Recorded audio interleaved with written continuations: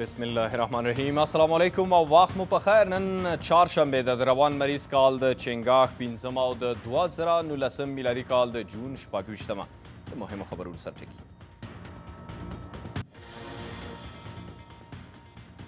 افغانستان کې د تاوتریخوالي کمولو لپاره د واشنګټن هڅې.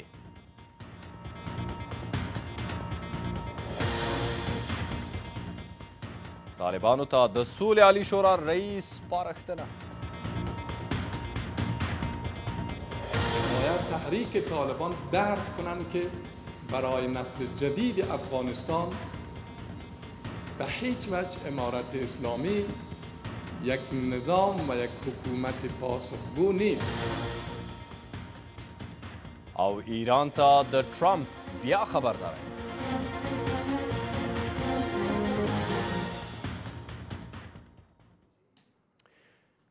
دا خبري پروګرام په هممهاله توګه په آریانانیوز او آریانا کې ګورئ. ترڅنګ یې کولی شئ موږ په ټولنیزو رسنیو کې هم وڅارئ. زه زمریالی عباسین یم. د امریکا د بهرنیو چارو وزیر نن په هند کې له دغه هیواد چارواکو سره او له خپل سیاست سره د یوې خبري غونډې پر مهال یو ځل بیا د افغانستان د سولې بهیر ملاتړ وکړ. هغه ویل د امریکا متحده ایالاتو نیټو متحدینو ټول تمرکز یې پر دې ورټول دی څو طالبان د سولې د مذاکراتو پر سر یو داسې تفاهم ته قانع کړي چې د افغانستان د تیرو څو لسیزو کشاله ورسره په هممهاله توګه پای ته ورسیږي. د پامپیو په وینا د امریکا ټول تمرکز پر دې دی چې په افغانستان کې د ټولو په شمول داسې یو ټیکاو رامنځته شي چې د افغانستان راتلونکی ورسره ښېرازې خواته لاړ شي. هاخوا بیا د نیټو عمومي منشي ین سټالټنبرګ هم نن خبري غونډې ته د وینا پر مهال په داسې حال کې چې له غونډې پیل مخکې خبرې کولې ویل چې د دوی تمرکز دا دی چې طالبان د سولې له لارې حل ته ورسیږي. له هغې پرته جنګ د حل لاره نه ده. کابل ته تر لنډ سفر وروسته مایک پامپیو د افغانستان د سیمې ستر متحد هند ته ورغی او له هندي چارواکو سره یې ولیدل. دې خبرو اترو کې د افغانستان مسله هم د بحث وړ موضوع وه.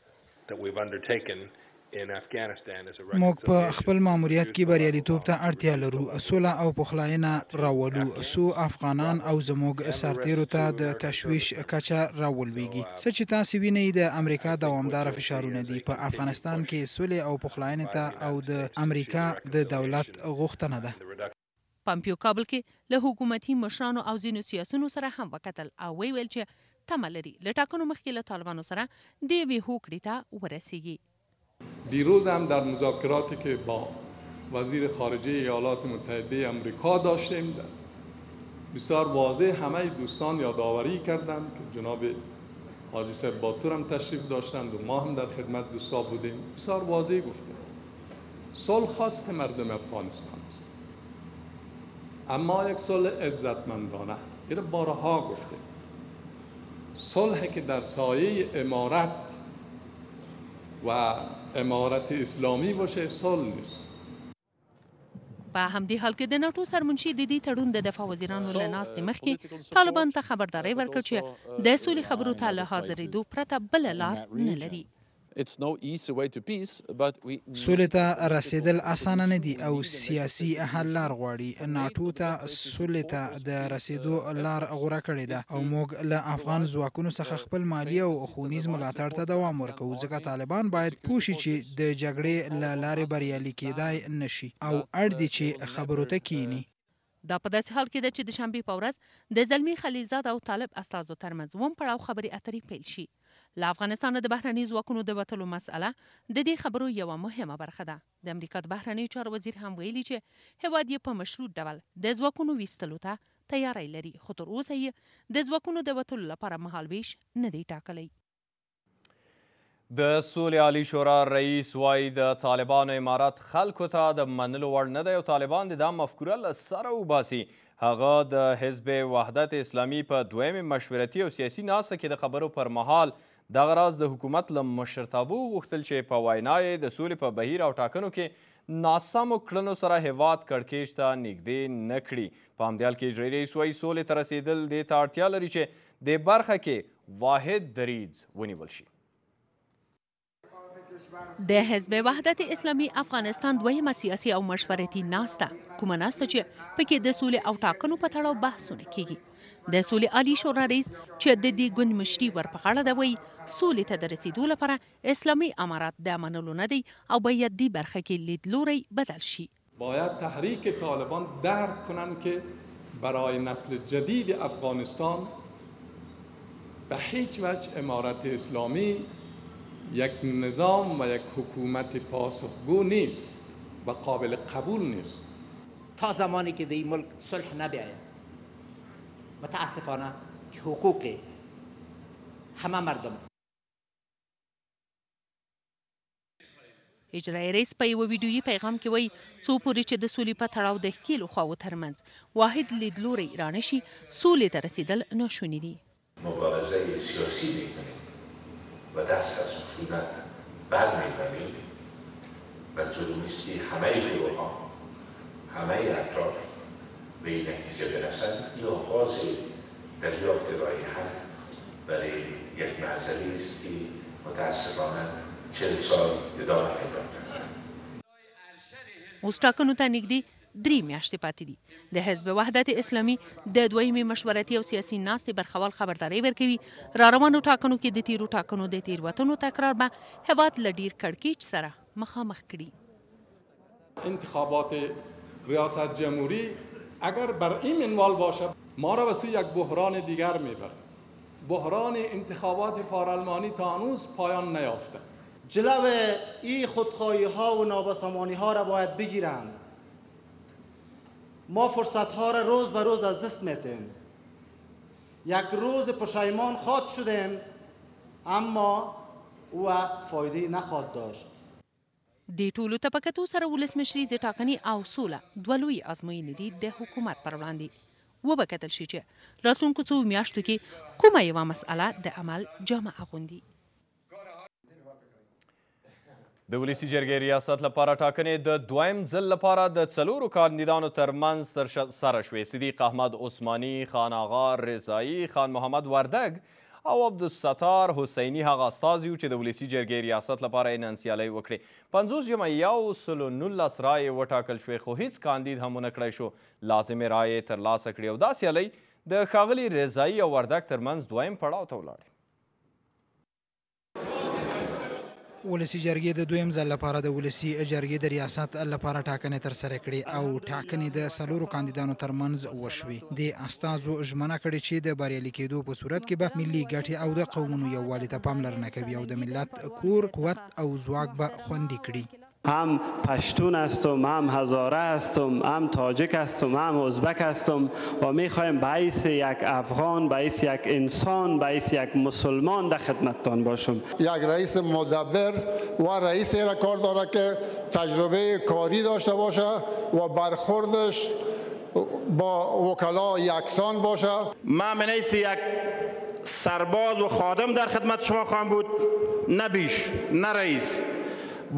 با کمال افتخار آنچه که شفافیت در تمام امورات کاری باشه بدون مشوره هیچ کس دیگه حرکت نخواهیم کرد. حدود 10 دهه قبل از امروز بنیاد یک کمپانی را به نام هیوادوز گروپ نهاد که صدها هموطن ما تا اکنون در همین گروپ از کمپانی مصروف کار کرده. د رایو تر شمیرو وروسته رضایی اویا رایې، عثماني 40 رایې، وردګ 80 رایې، حسیني 14 رایې ترلاسه کړې، 22 رایې باطلې او 4 سپینې وختې چې په دې سره ټاکنې دوهم پړاو ته ولاړې. په دې اساس نو هیچا 119 رایې ترلاسه کړي نه دي. نو موږ د محترم حاجی صاحب خان محمد وردګ او د محترم خان آغا رضایی ترمنځ بل راوند ته ځو. د ولسي جرګې ټاکنو ریاست لپاره ټاکنو کې هیڅ کاندید ونه کړای شو چې ریاست ته ورسیږي او هغه کاندیدان به له میر رحمان سره مخامخ کیږي چې ډیری رای لري. هاخوا د ولسمشریزو ټاکنو کاندیدان خبرداری ورکوي که د بایومټریک دستګاو او کمپیوټري سیستم د پیرلو په تړاو ورته سپیناوی ورنه کړ شي نه یې مني. دوی وایي په دې برخه کې کړنلارې به د دې لامل شي چې تیروتنې بیا تکرار شي. خو د ټاکنو خپلواک کمیسیون وایي دا دستګاوې به متفاوتې وي او روڼتیا به تضمین کړي.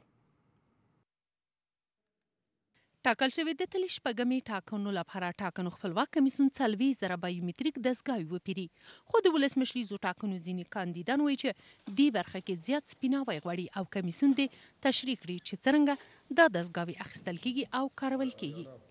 وقت که دستگاه‌های جدید خریده میشه باید توضیح داده شود که کدام نوکاری کدام فرق بین او دستگاه‌هایی که در انتخابات پارلمانی بوده و انتخاباتی که پیشرو داریم استفاده میکنه باید کسایی که دی داخل میباشن اونا ایره توضیح بدن. د دې دستګاو کارونه د ټاکنو کمیسیون لپاره ناکامه آزموینه بلل کیږي او کاندیدان وایي دا دستګاوې پایله نه ورکوي. حالا اگر کمیسیون اصرار داره بر از اینکه تجربه ناکام را دوباره تکرار کنه، این بار بازی انتخابات ریاست جمهوری کشور به یک بحران دیگه خواهد برد. من پیشنهاد من خدمت کمیسیون انتخابات است که یا قانون را باید مراعات کنه، در قانون به صراحت ذکر است که بایومتریک ثبت نام بایومتریک آنلاین شود. خو ټاکنو خپلواک کمیسیون وایي نوې دستګاوې توپیر کوي او روڼتیا خوندي کولی شي. یک اپلیکیشن پاسخگو برای مردم افغانستان که تیم تکنیکی خود کمیسیون و همچنان تیم تکنیکی تکنولوژی جامعه جهانی که مربوط به ملل متحد میشه اونا هم با هم کار کردن و این اپلیکیشن که ساختیم با کمپانی شریک ساخته شده. این اپلیکیشن برای 6 میزان برای مردم افغانستان پاسخگو خواهد بود. ټاکل شوې د ولسمشریزو ټاکنو لپاره بایومتریک دستګاوې وکارول شي. مسؤلین وایي دا ځل به دستګاوې له سټیکرونو سره وصل وي او رایپاڼې به هم له هر محل نه مرکز ته انتقال شي. له نشهیي توکو سره د مبارزې عدلي او قضایي مرکز د دې توکو پر ضد د مبارزې یو اونیز کمپاین پیل کړی. مسؤلین دغه راز د دغه کمپاین په پلي کولو سره وایي د تیرو کلونو په تناسب د نشهیي توکو قاچاق زیات شوی او ډیر قاچاق د کابل په څلورو دروازو کې کیږي. بلخوا ځینې موټر چلوونکي چې له لرې ولایتونو سیمو کابل ته راځي وایي زیاتره قاچاق وړونکي له فرعي لارو ښار ته راننوځي. د نشهیي توکو په وړاندې د عدلي او قضایي مرکز ځانګړي مرکز یو اونیز کمپاین پیل کړی چې د کابل ښار څلورو دروازو کې پر مخ وړل کیږي. دا مرکز وایي زیاتره قاچاق وړونکي خپل توکي په لیني موټرو کې انتقالوي. دوی وایي د نشهیي ګولۍ د څرخي پلې له لارې ښار ته ځي. خصوصا دروازه شرقی دروازه است که زاد اکثرا قضای ازی بیشتر تابلت های روانگردان بوده که از دروازه تا کشف و ضبط شده. نسبت به سال گذشته قضایا افزایش یافته در رابطه سال. ځینې موټر چلوونکي چې له ولایتونو څخه مسافر پلازمینه ته لیږدوي وایي فرعي لارې د کابل ښار شاوخوا کې شتون لري او قاچاق وړونکي له همدې لارو استفاده کوي. کچا لارې دي کچا لارو کې وځي چې کوم غلط موټر وي چې بارکړي مهمات وي لور بل چې وي لا کچا کې یا په کچا باندې ځي ا ډایرکټ چې په کابل باندې راځي خورونو باندې راځي په کچرو راځي پیاده راځي په غرونو کې راځي. یوازې دا لارې خو نه دي دا څلور لارې دي کابل ته په نورو لارو باندې راځي په غرونو کې راځي. دې مرکز په تیرو 3 میاشتو کې د څلورو ښځو په ګډون 2 کسان د نشهیي توکو په تړاو نیولي دي. له نشهیي توکو سره د مبارزې عدلي او قضایي مرکز د دې توکو پر ضد د مبارزې یو اونیز کمپاین پیل کړی. مسؤلین وایي د تیرو کلونو په تناسب د نشهیي توکو قاچاق زیات شوی او دا هغه مسله وه چې تاسو په تیر رپورټ کې ولیدل. په عیني حالت کې په داسې حال کې چې په هیواد کې د روان وضعیت په هکله ځینې اړخونه روښانه کیږي. جزئیات په دې رپورټ کې وګورئ. د زده کوونکو په انقره، استانبول او قونیه کې تاریخي ځایونه ولیدل او سفر یې 10 ورځې دوام وکړ. دوی د ترکیې تاریخي سړکونه او محلونه ولیدل او د ترکیې د تاریخي آثارو په تړاو یې معلومات ترلاسه کړل. ما افتخار میکنیم که شاگردای بنیاد معارف ترکیه هستیم. ما افتخار میکنیم که شاگردای بنیاد معارف ترکیه هستیم. په همدې حال کې په افغانستان کې د ترکیې د پوهنې بنسټ مرستیال وایي نږدې راتلونکي کې به 200 نور زده کوونکي هم ترکیې ته په ورته سفر ولېږدول شي. افغان ترک معارف مونږ په پام کې لرو چې راتلونکو میاشتو کې 200 نور زده کوونکي له کابل څخه ترکیې ته ولېږو.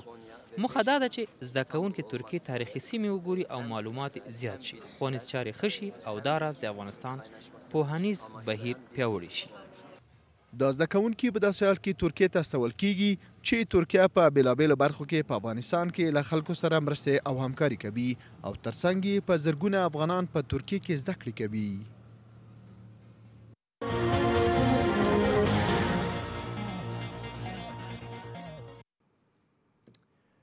د خبرونو دوام په آریانا او آریانانیوز کې ګورئ. په دې شیبو کې هم څو لنډ بهرني خبرونه. د امریکا ولسمشر ایران ته خبرداری ورکړی چې د دې هیواد لخوا هر ډول برید به د امریکا د متحده ایالاتو له جدي ځواب سره مخ شي. ولسمشر ټرمپ تازه پر خپل ټویټر ویلي پر هر امریکایي د ایران برید به په زیات ځواک له ځواب سره مخامخ شي. د ټرمپ په وینا په ځینو ځایونو کې به زیات ځواک د له منځه وړلو په معنی وي. ولسمشر ټرمپ پر ایران د نویو بندیزونو له لګولو د امریکا له لاسلیک یوه ورځ وروسته هغه هیواد ته تازه خبرداری ورکړ. د امریکا او ایرانیو چارواکو ترمنځ لفظي ترنګلتیا زور اخیستی او ځینو مواردو کې تر سپکاوي رسیدلي. تهران د خبرو اترو د هڅو لپاره واشنګټن په دروغ ویلو تورن کړی.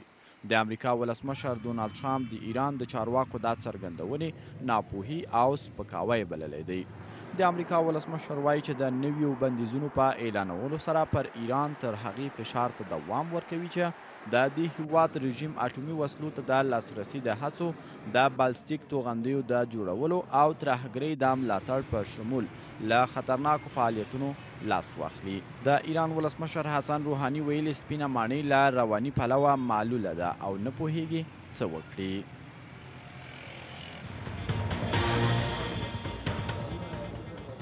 د عرب خبریال جمال خاشقجي کوژدنې د دې خبریال د وژل کېدو په اړه د نړیوالو څېړنو غوښتنه کړې. هاتیچي چنګیز د سهشنبې په ورځ د خاشقجي د مړینې په اړه د ملګرو ملتونو د تازه موندنو وروسته په سویس کې وویل سعودي عربستان شواهد له منځه وړي، نو په همدې بنسټ د هغې هیواد څېړنې د باور وړ نه دي. د ملګرو ملتونو د بشري حقونو ځانګړي څېړونکې او ګزارشګره آګنیس کالامورت هم پرون په جنیوا کې وویل د هدفي وژنو ډیرو قضیو ته رسیدګي نه ده شوې. کالامورت زیاته کړې ده چې د خبریالانو د بشري حقونو د مدافعانو او مخالفینو هدفي وژنې په ټولیزه توګه مخ په زیاتېدو دي. تر دې مخکې میرمن کالامورت ویلي و چې په 100 پاڼو کې د ملګرو ملتونو د راپور په بنسټ د سعودي ولیعهد محمد بن سلمان او د دې هیواد نورو لوړپوړو چارواکو د جمال خاشقجي په وژنې کې لاس درلود. د سعودي عربستان د بهرنیو چارو پخواني وزیر عادل الجبیر دا راپور رد کړی او هغه یې متناقض بللی دی. د الجبیر په وینا په دې راپور کې لګېدلي تورونه ټول بې بنسټه دي.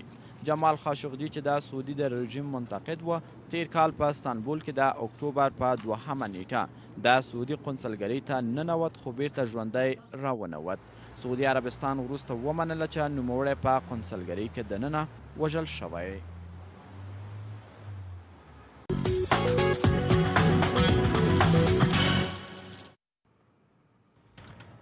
د خبرونو دوام ته ښه راغلاست.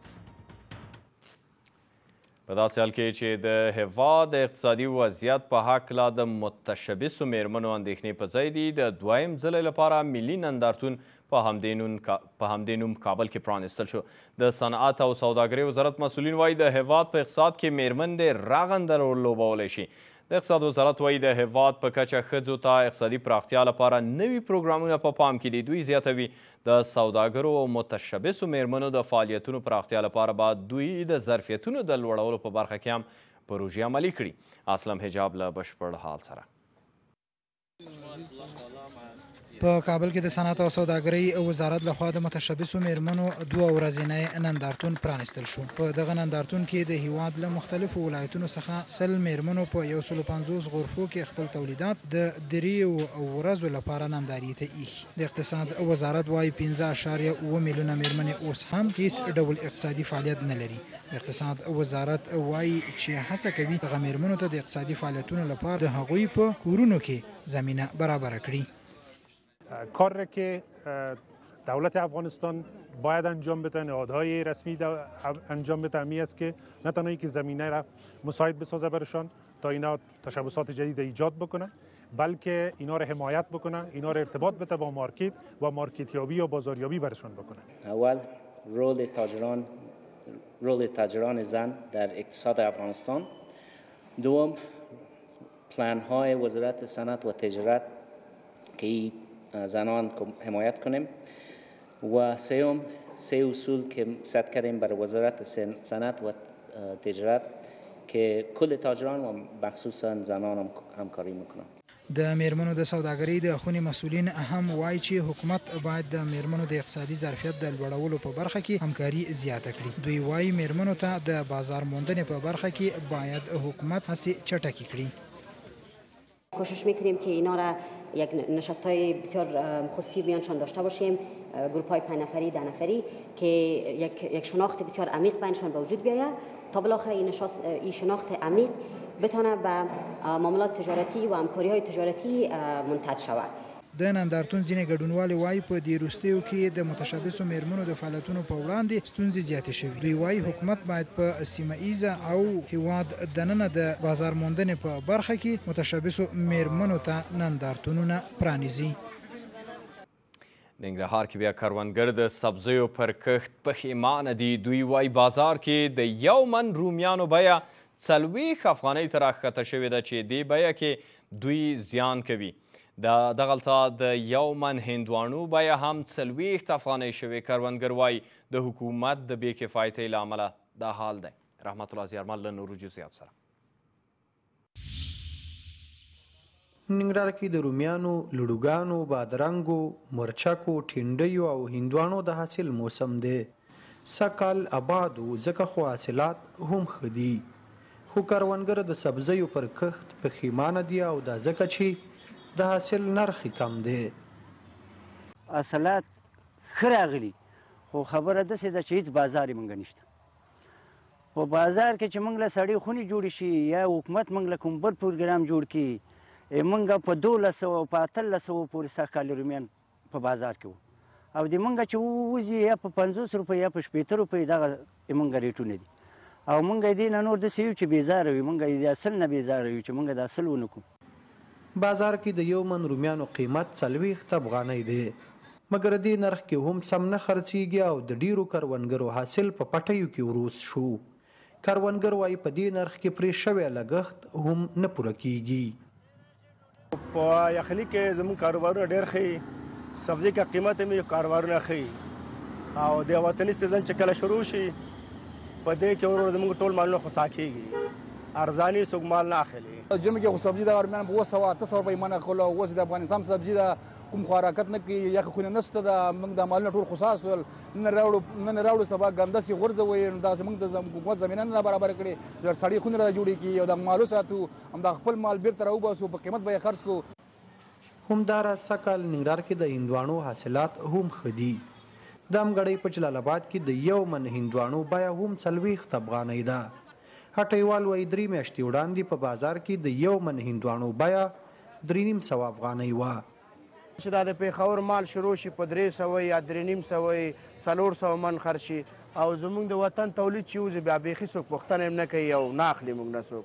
دغه هندواڼه نن 4مه که 5مه ورځ هم چې راوړی تر اوسه پورې ترې نه 20 منه موږ نه دی خرڅه کړی. دولت هم دا غوښتنه ضروره چې موږ ته د سړې خونې جوړې کړي دغه برابر شي که نه چې دا باید وساتل شي او جمع کې قیمته کېږي او هم زمیندار به هغه خوشحاله که نه اوس زمیندار هم خفه ټول خلک خفه. بزګر وایي که حکومت سړې خونې او د سبزیو او میوهجاتو څخه د جوس تولیدي فابریکې جوړې کړې وي او یا یې پانګوالو ته په دې برخه کې زمینه برابره کړې وه نن به کروندګر په دې بد حالت کې نه و. د ننګرهار د کرنې رئیس د کروندګرو ګیله پر ځای بولي خو وایي سږکال په دې برخه کې کار کیږي. د موږ سبزیجات نور ولایته سوداګر انتقالوي او دلته کومه ستونزې چې شته هغه هم د دې لپاره چې موږ رسیدګي ورته کړي خاصتا د سړو خونو موږ د مخه درخ کړي د خپل پلانو کې شامل کړي دي. د ننګرهار د 22 ولسوالیو او جلال آباد په ډیرو ځمکو کې سبزي او تازه میوهجات کیږي چې په ټولو سیمو کې خلک د نرخ له ټیټوالي شکایت کوي. څارونکي وایي له همدې امله په ځینو سیمو کې کوکنار کرل کیږي. اوس هم د افغانیو پر وړاندې د یو شمېر بهرنیو پیسو بیې.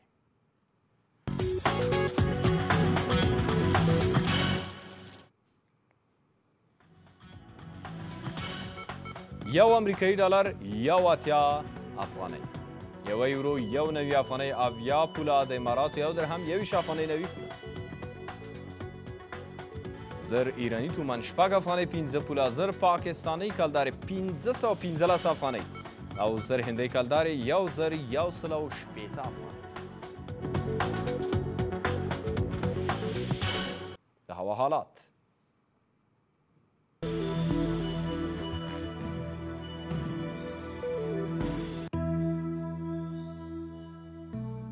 سبا د اټکل له مخې پلازمینه کابل کې لمر دی، د تودوخې لوړه درجه 21 ټیټه 13 سرات کې اسمان شین، د تودوخې لوړه درجه 22 ټیټه 23 مزار شریف هم اسمان شین، د تودوخې لوړه درجه 29 ټیټه 23 جلال آباد اسمان شین، د تودوخې لوړه درجه 41 ټیټه 26 کندهار کې اسمان شین، د تودوخې لوړه درجه 19 ټیټه 23 او غزني کې هم اسمان شین، د تودوخې لوړه درجه 10 ټیټه 15.